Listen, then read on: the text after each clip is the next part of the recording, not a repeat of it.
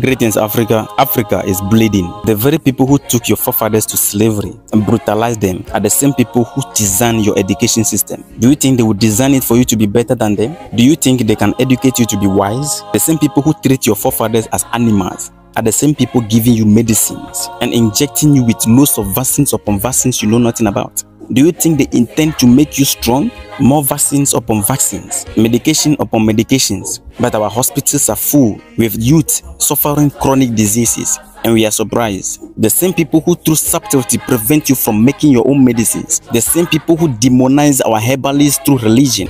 And you are not asking questions, why are we not allowed to produce our own medicines? These people who jump on your forefathers with weapons and took them away.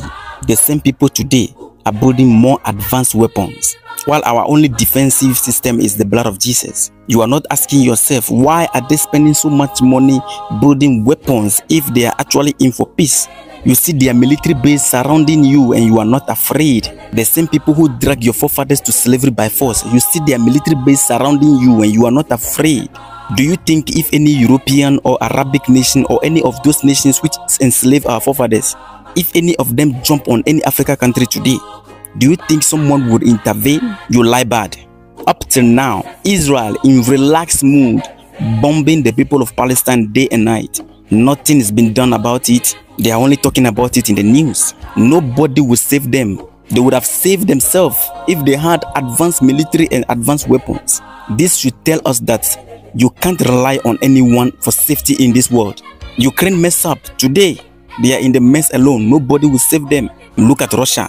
Russia is one country which has been invaded multiple times. They realize that there is no savior anywhere to rescue them. So they put all their resources into building weapons and strengthening their military for defense. And today, they are free. Africa is the only continent which is depending on others. While others are building defensive capacity, the best we build is church. Africa, someone who considers himself as your master will never want you to be better than him. How would you live the fate of your health, the food you consume, the things you learn to become better? You leave all your fate in the hands of your slave masters, including your safety and security. Our education system is designed to lie to us. It is designed to program you and I to be dependent on them. It is to make us feel we can't do it. Recently, the leader of Burkina Faso, Ibrahim Traoré, having conversation with the kids, he told them, they lied to us that our land is desert and nothing can grow. But we found out that it is actually a lie. Our land is actually fertile. Too many lies they are teaching you in school, so we will review the curriculum. Because the current one designed by the colonizers are full of lies. This is what Ibrahim Traoré told the children. Africa, no Russia, no US, no China will save you when they begin to invade. Wake up, Africans.